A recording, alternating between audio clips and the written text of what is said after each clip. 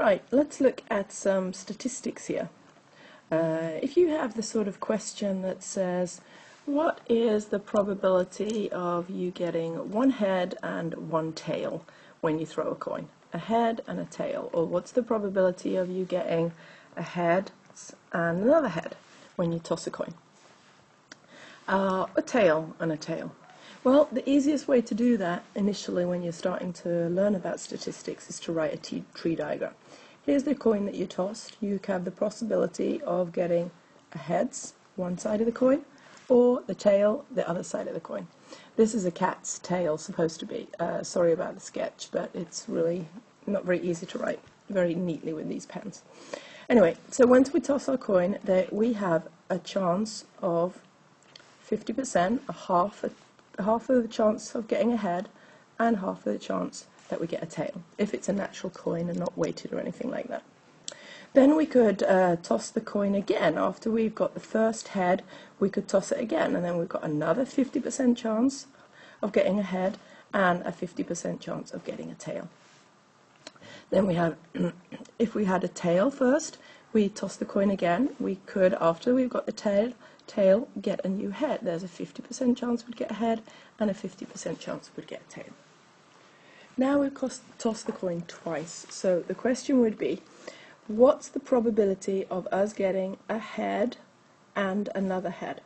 Well, when you want two of the same things, i.e. you're using the word and, that tells you in statistics that you have to multiply the two probabilities together. So if you need to first get one head and then another head, you take the first probability, which in this case was 1/2, and multiply by the second chance that you would have got a second head, another half. So the probability of you getting one head followed directly by another head would be 1/4. Multiplying fractions, cover the bottom two and multiply the top two numbers, 1, so that you get 1 times 1 equals 1. Then cover the top two numbers and multiply the bottom two numbers, 2 times 2 equals 4. So we get the probability of 1/4. If we had instead wanted to look at what is the probability of us getting two tails, well, two tails would have been exactly the same probability as two heads. The first probability of me getting one tail is 1/2, and another tail is another 1/2. So the probability of two tails would be 1/2 times 1/2, because we need a tail and a tail, telling us we need to use the multiply sign, equals 1/4. So the probability of two tails would also be 1/4. So we know that this probability is 1/4. We know that this probability is also 1/4. What then about a head and a tail? What about getting different? So different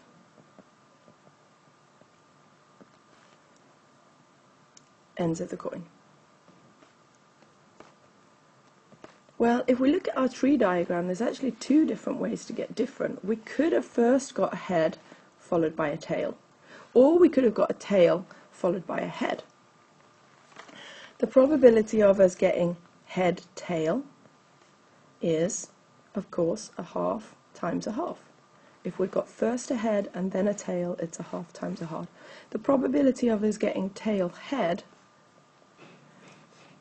would have been 1/2 times 1/2 as well. Both of these ones giving us 1/4. But now, we could have got either of those probabilities. We could have got first head-tail, or we could have got a tail-head. So the probability of us either getting head-tail or, and here's the key word here, with adding probabilities, or tail-head, then we actually have to add these two probabilities. So the probability of us getting a head-tail was 1/4, or we could have got a tail-head.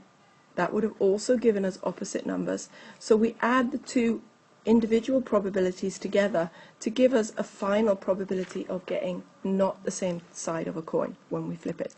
A quarter plus a quarter, we have the same denominator on the bottom, so it's just to add it directly, and then we cover the bottom two numbers and add the top two numbers. 1 plus 1 equals 2. So the probability of us getting either head or tail or head is simplified to 1/2.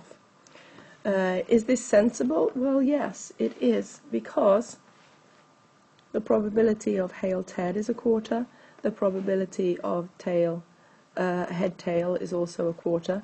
These two probabilities added together, because we could have gone down either root of the tree, we could have gone this way, or we could have gone this way, is when the probability has got two different roots, we add those probabilities together. So the important thing here when it comes to probability is, if you want both things to happen, or more than that, 3 or 4, but you've got to have first event 1 and event 2 and event 3, etc., etc.,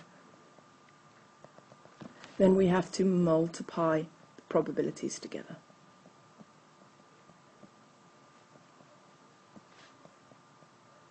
Always.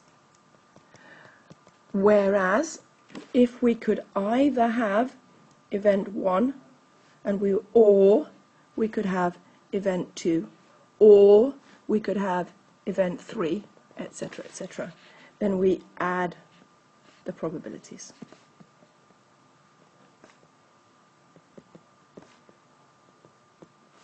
Here we would have a half plus a half possible, or a quarter plus a quarter, to give us the final overall probabilities. That's a quick introduction to probabilities.